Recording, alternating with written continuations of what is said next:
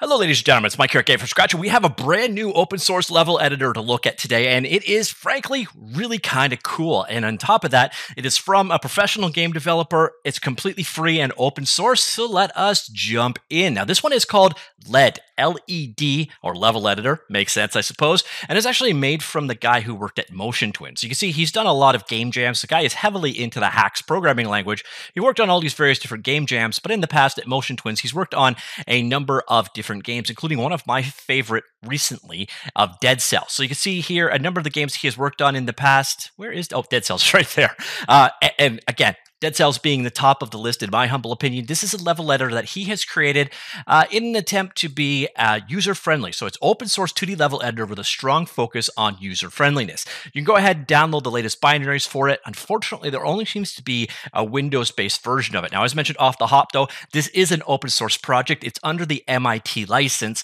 And since it's using the Haxe programming language, there's no reason why you can't build this for Linux or Mac or Amiga or whatever platform you want to actually build it for. And the instructions for building it are here. So basically, if you can get the Haxe build system up and going, which you should be able to, you should be able to build this for your platform of choice. But if you come on in here, you'll check out the releases. And the only one that's available right now is an installer for exe. I don't know what a block map is.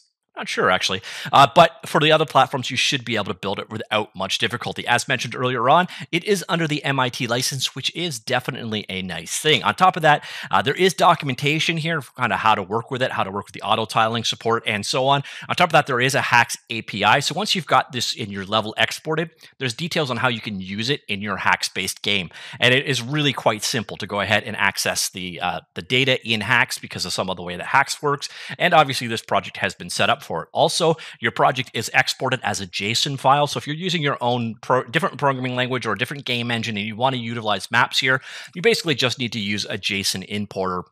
And every single library or every single language or platform I can think of has some kind of a JSON reader or parser at this point in time. All right, so that's the preamble out of the way. This here is LED or LED, and let's take a look at it. So we're going to start off with, we'll do the auto layers advanced. So these are a bunch of the samples that are available. Click here on the samples. You can see them right here. And we're going to start here. This is showing the auto layering functionality.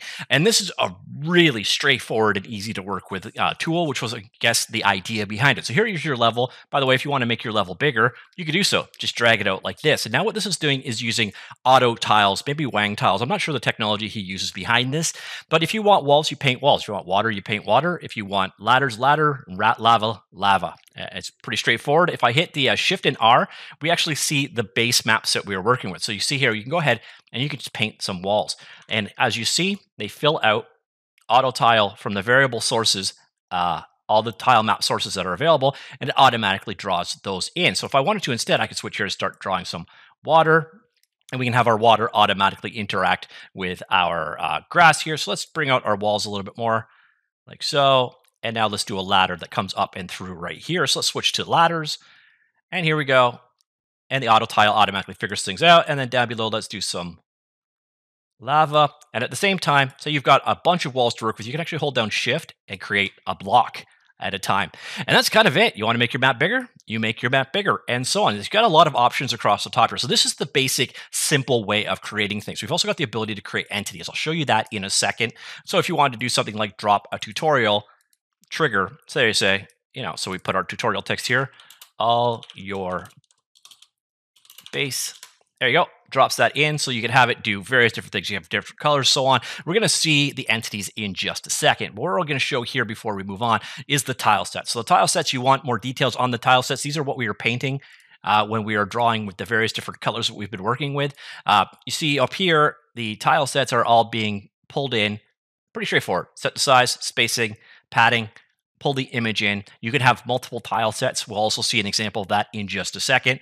But you can see here, once you've defined your tile sets, it's really simple to paint. Here we're going, okay, I didn't mean to do that.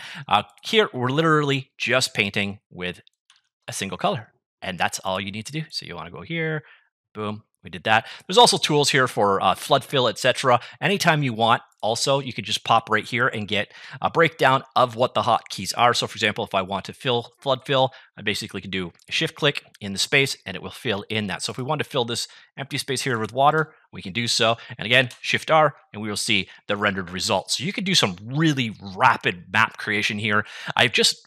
I don't know. I just like the UI. I like the way it works. I like the way it's structured. It is a very clean and effective way of doing things. The only thing I'm kind of missing is a traditional menu. So if I want to do a file exit, it's all in this toolbar right here. So the exit is actually right here. Your settings are available here. Basically, you're just setting the tile size for the most part. You can minify your JSON, and that is your output. So save as, and it is a JSON file that's outputted. And again, if you're using the Haxe programming language, there are libraries for automatically handling these levels and easily use them in your own Haxe-based game. If you're using a different engine, you're going to have to write a JSON importer. All right, so we're going to go ahead and exit that example out. So now we're going to show you how kind of all this stuff sort of gets put together. And here is a 2D platformer that was created using much more of the tools. So we've got collision maps have been defined, so they're all painted in colors: dirt, ladder, stone, etc. Extra details can be painted in, kind of a traditional approach. So we can literally just grab a tile we want to paint with and start dropping it in, just like you would in something like a traditional tile map editor, tiled, etc. We can drop entities into our zone, and of course we can just have a background completely. You got rules for creating it. There is just a ton of functionality buried away in here. And then we can start dropping entities in here. So you can see we got the player, we got a chest, we got a mob, a tutorial. For example, the player is right. Oops. I actually just created a new player. The player is right here. You'll see when I click the player, we've got some details defined for it. So you see here, there's a number of items or inventory that can be assigned to that player. And like so, and what we can actually do is go into the entity section. And you see here, all of these various different things are defined. So this player, for example, has a name and an items value. A name is just a straight out string. And once again, this is all exposed out in the exported JSON. And again, if you're using Haxe, it's just variables you can access immediately and easily. So you can apply fields and values. So you can create new fields of data and details that are attached to each particular entity. So you can give your characters properties in the world that they're going to work with. And then you'll notice we've got a lot of these enums. So here we go. Here's a population of items that are being used. So pickaxe, plant, meat, and so on. You can create your own enum list, and then those enums can be used as a type, like you see here, with the item inventory that is added to the character, like so. And so that when we go back to the map placement in the levels, and we grab something like a player, you'll see here, that items array is actually here, and you can start adding new values to it. You also have that value that is exposed out to player. We could change that to, player 2 or here we got various different things. Here's another example of loot. It's got the value, the type of thing that can be looted there. And you can also, again, define patrol points. So you see here, it moves here to here and so on. There's a lot of power locked away in here in a very easy to understand user interface. So we've got, again, our layers are defined here. You can define them here as well. So here's your 4 different layers. Drop into the layer control. You can see here, the layers don't all have to be the same size. They don't have to be the same opacity. So here we've got like the tile layer right there, a collision layer defined right here, and then all the different values and colors defined for them. And then there is the background texture being brought in as well. So here's fine-tuned details over your layers.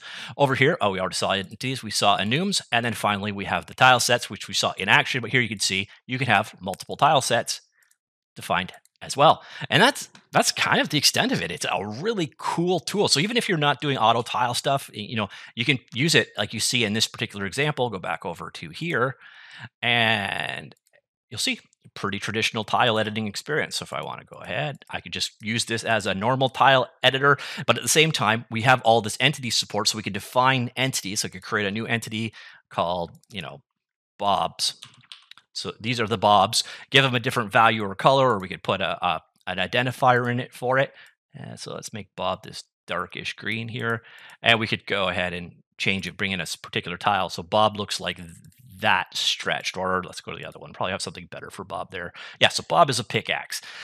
We could have a maximum of 1 Bob per level and tell it what to do if we make more than 1 Bob. All right, so there is our Bob. Why did that not? Not sure how I actually get that to update over there. But anyways, there's how you can go ahead and create an entity. And once again, you can add various different values to that entity. So if you have RPG Lite or a platformer and you want to put particular details behind instanced enemies, you can do it all right here in this guy. And then when you're done, just basically go ahead and do a save. You can save it as, and then it's a JSON file. And that JSON file can, of course, be automatically imported into your Haxe project of choice and used as defined by the instructions over here. So you see here, there's the JSON file, and here is the Haxe details. And the cool thing is, again, loading up your project or using it, you basically just point to it like so. And once you've got it in place, load it up, and you can. So there's your level, and then you start accessing values in the level, iterate across all of the types of a certain type in the entity layer, and so on. It's a really cool solution for sure, and definitely one worth checking out, especially again if you are using the Haxe programming language. But even if you aren't, with the JSON export and the JSON being for the most part pretty easy to understand, this is a really powerful level editor for whatever project you're working on. And I got to imagine as the community gets a hold of this one, especially with all of the source code actually being available here on GitHub, you're going to have hopefully exporters being made for various different game engines and tools, etc.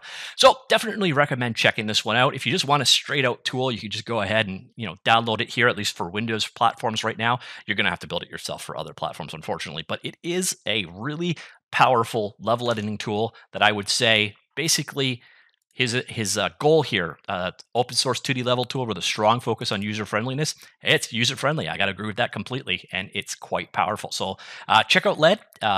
It's definitely a cool one and one to keep an eye on. All right, that's it. What do you think? Let me know comments down below, and I will talk to you all later. Goodbye.